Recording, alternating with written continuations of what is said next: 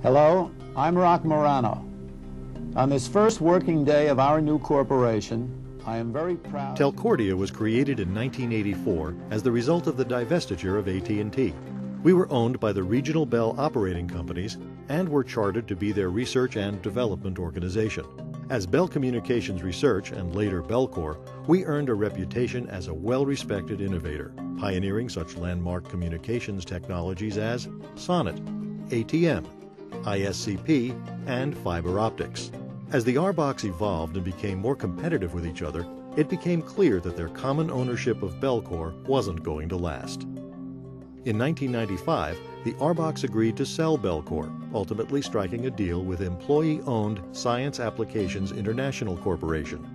This change in ownership was an opportunity to re-establish our place in the market. In 1999, a global corporate branding program reintroduced us to the world as Telcordia Technologies.